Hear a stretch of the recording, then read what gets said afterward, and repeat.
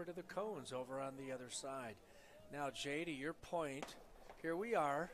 We're running 13 athletes in this section of the 800. So you say to yourself, well, what's 2 or 3 more? You know? Yeah, well. Thinking of, how we split up Division II. Yeah. Well, there's actually 12 more in that second section. Yeah. So, yeah, it's busy. Well, granted, but I'm looking at the 13 here. Oh, yeah, thinking, okay, I see what you're saying. Yeah. It's 10 and 6 in Division II. 3 more athletes. Could they, hypothetically, could you do that? You got 13 here. So.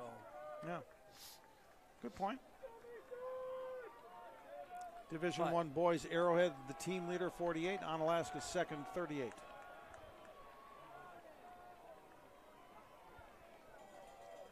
First time through for Section 1.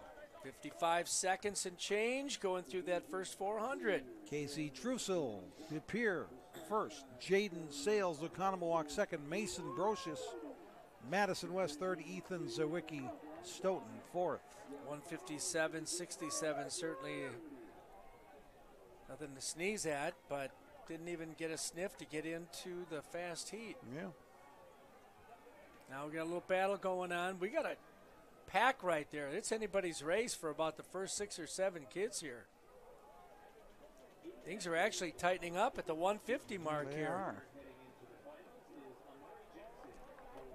Trussell trying to hang on. He came in with the fastest time, but he's going to get past right here. Jaden Sales, and now around the outside, a big move. That's Madison West, Mason Brosious. And he's going to win the heat. How about that? Brosious dropping 3 seconds off of his time in sectional to come in here and take this first section of the 800. 155.35. That's great improvement.